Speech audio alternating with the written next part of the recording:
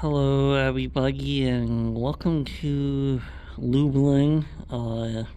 Snow has returned, like warming up and melting away.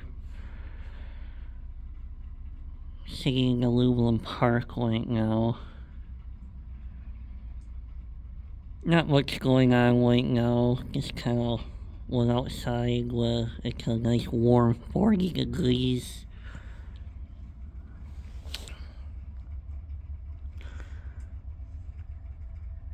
We'll be making waffles and hash browns by 5 o'clock.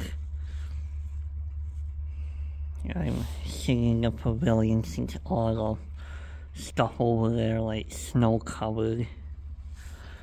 So, right here, here's the pavilion. Things put away. Park is technically closed.